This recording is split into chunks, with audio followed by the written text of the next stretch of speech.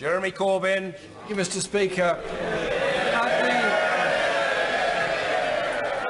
At the Interior Ministers Summit next Monday, will Britain now sign up to be part of a European-wide response to assist refugees from all parts of the world and ensure they have somewhere safe to go? And Britain will play a much greater role in it does at the present time, including sorting out the misery and desperation of people living in those camps in Calais and other places. They are human beings too, who need some help and support. And if I may add to this, say anything about the welcome remarks made by the Foreign Secretary during his visit to Tehran, in which he indicated that because of the new relationship with Iran, there was a possibility of a wider political involvement in bringing about some degree of progress, possibly even a solution to the desperate crisis facing Syria, of a summit of all the nations of that region, plus, of course, Britain, the USA and Russia.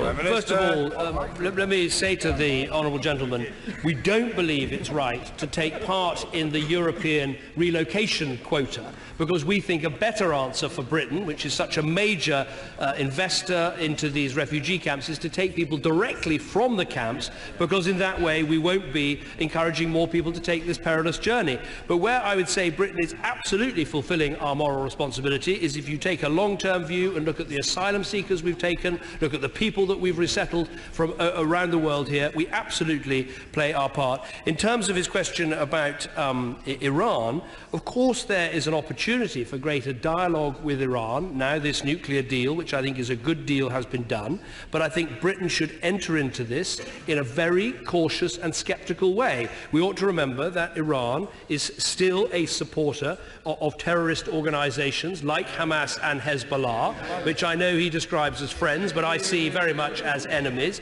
And also, we need to make sure that Iran is playing a positive role in Syria, rather than the role it is now of propping up the hated Assad regime.